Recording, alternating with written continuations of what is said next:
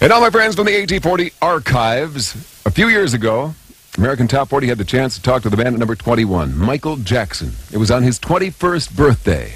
That day, he and his brothers told us how they got their start in music. This is like looking through the Jackson family scrapbook.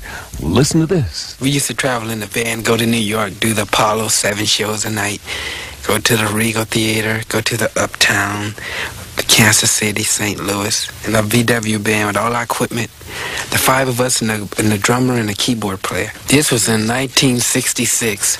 And we would do like 6 shows a night with Jackie Wilson, James Brown, the Miracles, the OJs, Guys Night and the Pips.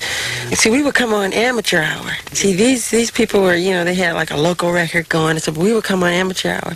We would win the trophy every time.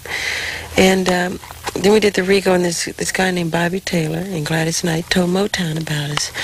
So we decided to do a little audition. We auditioned for Berry Gordy in Detroit, and here we are singing, and all the Motown stars were there. Diana Ross, Temptations, Smokey Robinson, and we're singing, and all these people are watching us. And we did our whole show, and they loved it. They really raved over it. And Diana Ross came over to us, and she said especially, I loved what I saw, and she said she wanted to take special interest in our career.